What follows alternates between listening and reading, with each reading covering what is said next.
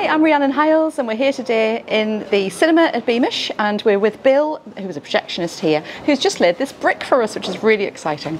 Bill was telling me lovely stories as we walked down towards the building site, and then to see Bill here doing that in the space where he had worked, and he's emotive and we're emotive, so it's absolutely brilliant to have someone like Bill in this space doing this, to bring people into the spaces who have helped us to create the stories because they're their stories, is absolutely amazing. And so I feel quite emotional myself to see somebody like Bill doing this here today. It was brilliant.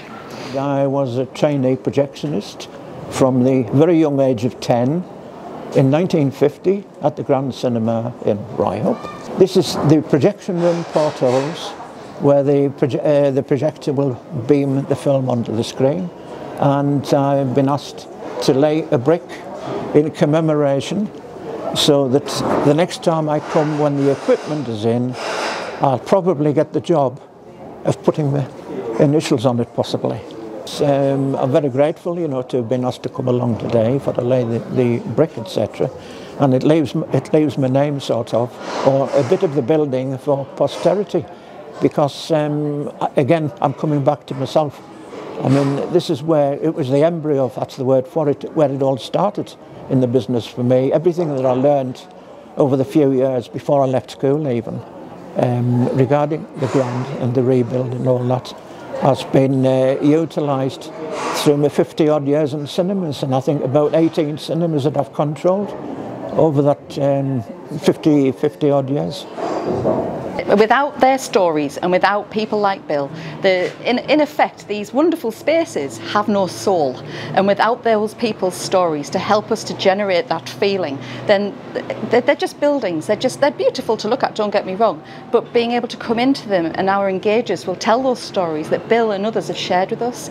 Bill's just told us some amazing tales. They're brilliant. His experiences of being here, they're in my head now. When I come into this space with new engagers, with new staff and volunteers, I'll be sharing that information, making sure that it builds on there'll be very common, there'll be generic stories which all of our staff and volunteers will tell when they're in this space, but the communities and the people who worked here, their stories are the ones which give it that meaningfulness, that value, and that is exciting. When I brought the car down today and walked up to I didn't realise that you were so far advanced. I thought it might be about 4 tiers of bricks from the foundations, but we're just about halfway there, aren't we? And it's a real honour, if that's the word for it, to have been asked to come and lay the brick, because it's something for posterity.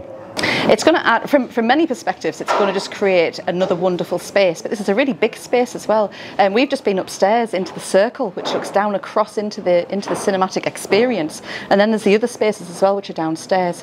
Where we're standing at the moment in the projection room faces the terrace, and the entrance into this building is at that point. And it's just going to really bring to life another area in the museum. You'll be able to see this building as you come out of the 1900s town, and it's rising up, and it's quite an imposing sight, but a really stunning sight.